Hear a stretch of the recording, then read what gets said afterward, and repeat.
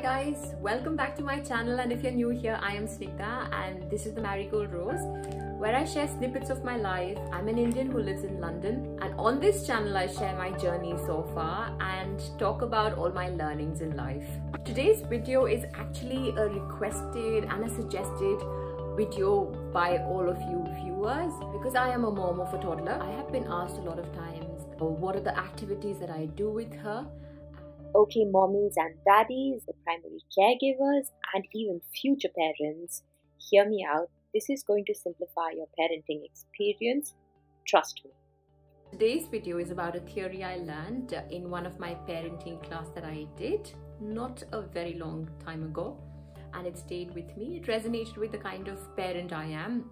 And instinctively, I could feel that whatever I had learned that day was in fact true and would work.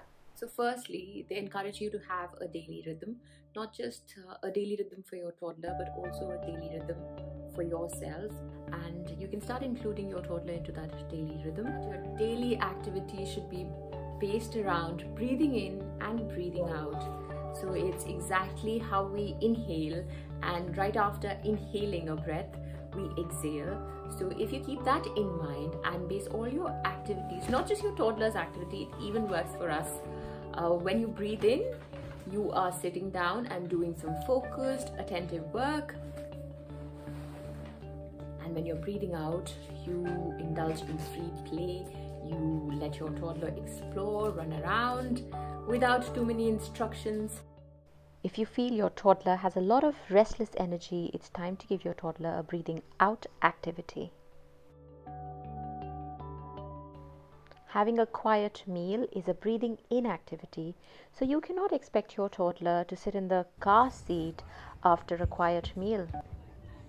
To be followed up by some free play, some running around, some movement, some jumping, some climbing, some exploring on their own with no to minimal instructions and interruptions from you, but yes, you have to be around. During this time, the child has to be left in a safe space. So my daughter will turn 2 soon, and at this stage, imitation is really strong. They want to be included in your daily activity. Imitation becomes a part of life, and this is how they learn and see life unfold. They want to absorb and become experts in whatever they learn and they're seeing around them. And that's why it's so easy for toddlers to learn language. So let your toddler participate in whatever it is that you're doing by creating a safe space for them to be included. And if you want them to learn table manners, yes, you have to sit at the table and eat properly with them so that they can look at you and learn and take cues from you. And the same goes for politeness, courtesies, and sharing. If you share your food, your toddler will share his or her food without you having to ask them to do so.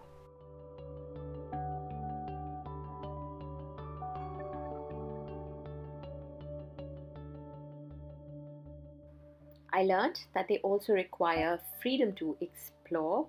I cannot emphasize enough how important uninterrupted free play for a child is. It is very important for the child to build self-confidence, to explore the surroundings in an intimate manner. If we have like a lot of interruption, it just kills their curiosity. We discourage them from confidently exploring the environment. And your role is to understand the need of the child. At this stage, the children are very, very strong-willed. And when they are ready to try out a new activity, they will want to do it no matter how much you try to curtail it. So this is a time not to curtail the activity, but to provide an environment where they can safely carry this activity out. And the boundaries have to be communicated before the free play begins. You have to ensure that the environment is safe for the child to explore on their own.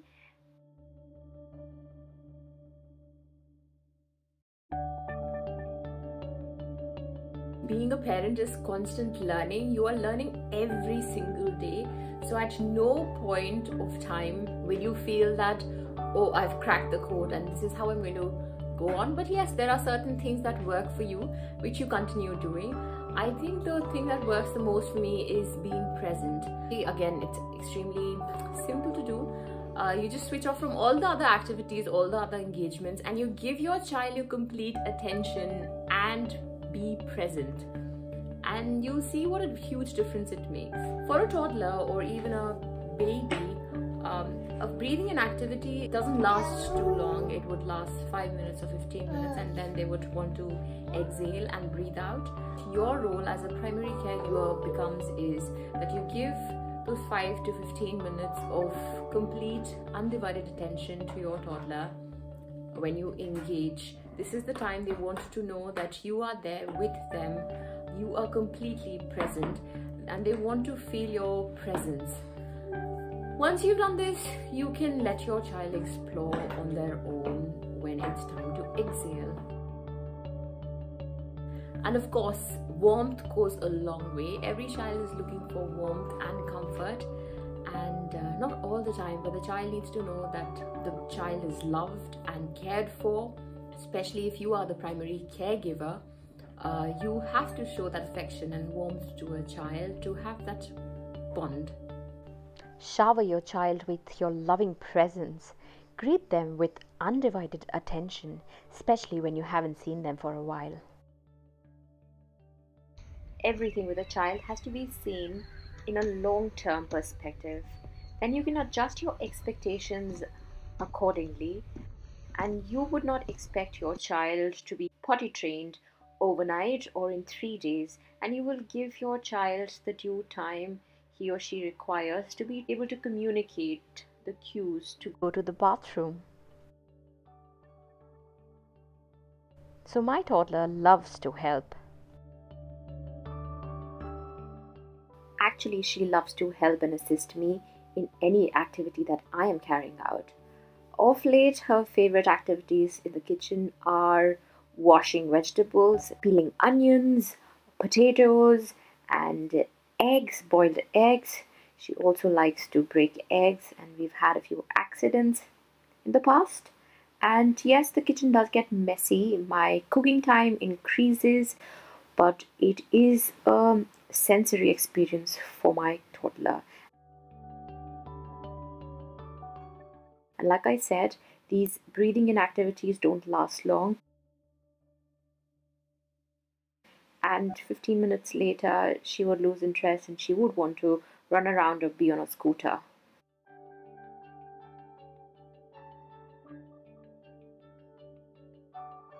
After breakfast, it's usually exhale time, and this could mean that we need to head out to the parks. And even when we go out to the park, she might want to walk or she might want to take a scooter. Sometimes we'll spend our day in the garden. Painting can be a messy affair, and it can quickly get out of hand, and I've been told to use a chart paper instead of these tiny sheets of paper.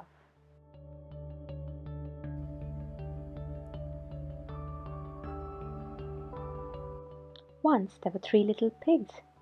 Oh no, cried the little pig. Oh no! It's the big bad wolf. Big bad wolf. Singing is an important activity for us, and we are singing through the day. We sing during breakfast, we sing in the garden, on our way to the park, in the bathroom. When we go to bed, we are constantly singing. We have songs for the moon, for the sun, for the trees, and for the birds. Story time is right before bedtime, and these are very simple stories that I have created, and there are only a few stories that I've told her, which I tell her on repeat, and trust me, I have all her attention. She remembers the stories now, and she knows what to expect out of it. Story time is very important for a child because it leaves a lot to the imagination, and children have very, very fertile imagination. The thing to keep in mind when you're creating stories for your toddler during story time is that they should not be too long, because we've already established their attention span is very limited, they have to be gentle. The main protagonist of the story should always return home. Depending on how your child is reacting to the story, you might sometime want to change certain nuances of the story.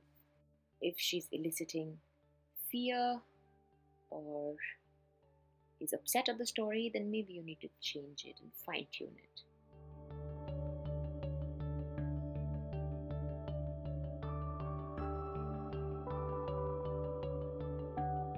Thank you guys for tuning in. I really appreciate that you have been following my channel and my journey so far. Share all the feedback that I get from all of you. Please do share and subscribe and comment down below. What are the activities that you do with your toddler that you truly enjoy?